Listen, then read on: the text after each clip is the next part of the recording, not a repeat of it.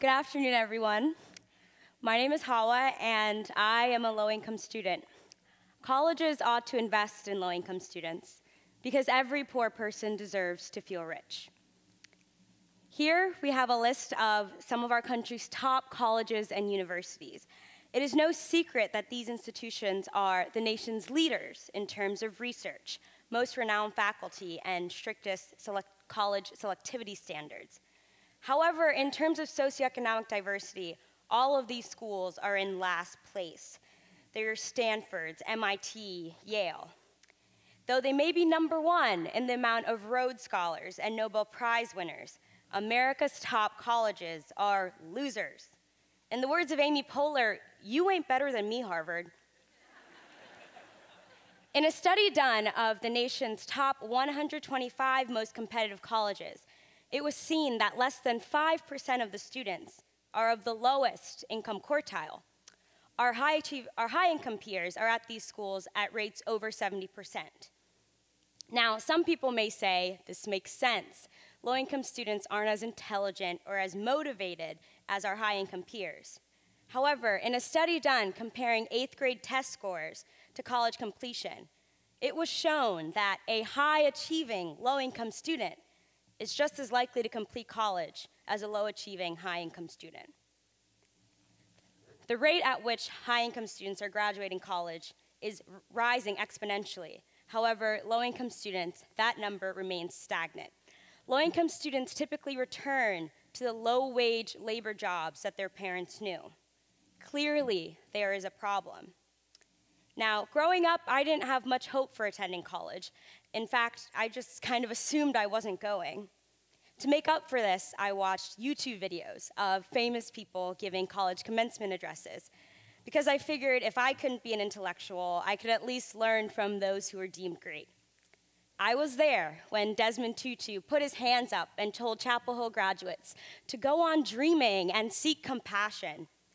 Randy Pausch told Carnegie Mellon students that you can't tell people what to do or what to think, you can only tell them stories. And I was there when Steve Jobs told Stanford's class of 2005 that if you wake up every day saying, I am going to live today as if it were my last day, one day you will be right.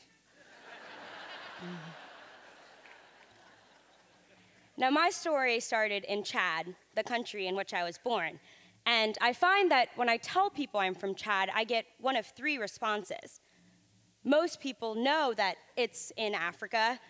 There are those who ask me, where is that exactly? I did have one classmate in high school. When I told her I was from Chad, she asked me, who's Chad? Well, there's Chad. My story began in 1993. I was born in a refugee camp because my great-uncle was the former president of Chad. And after a coup d'etat, my family went from a life of power to one of squander.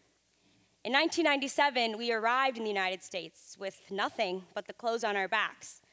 I grew up living a life of food stamps and donated clothes. My mother, a 15-year-old bride, did not complete school past 8th grade. For me, college was nothing but a far-fetched fantasy. However, upon receiving a full scholarship to study at the University of Virginia, go Hoos, my whole world changed. And now I had a lifetime of unforeseeable opportunity. Now, as a politics major, a lot of my time is spent discussing wealth and poverty and different definitions for the two. And though rather relative, I define poverty as simply not being able to live to your fullest potential. Every day, I wake up in my room, type on my laptop, and eat 3 meals, all of which have been provided for me by the university. And though I may live below the poverty line, for the first time in my life, I have everything I need. College made me rich. This past summer, I got to bike across the United States, a 4,265-mile journey from Charleston, South Carolina to Santa Cruz, California. And what was more amazing to me than waking up every day at 5 a.m. and biking up mountains and through deserts was that this trip was to raise money and awareness for poverty-stricken Americans. We built houses along the way with Habitat for Humanity affiliates. Now, I grew up in a shoddy apartment where mice and roaches were once my roommates. All I've ever wanted was a house. But biking across the country allowed me to give houses to other people and reflect on just how privileged I am. And one day, we reached the Pacific Ocean.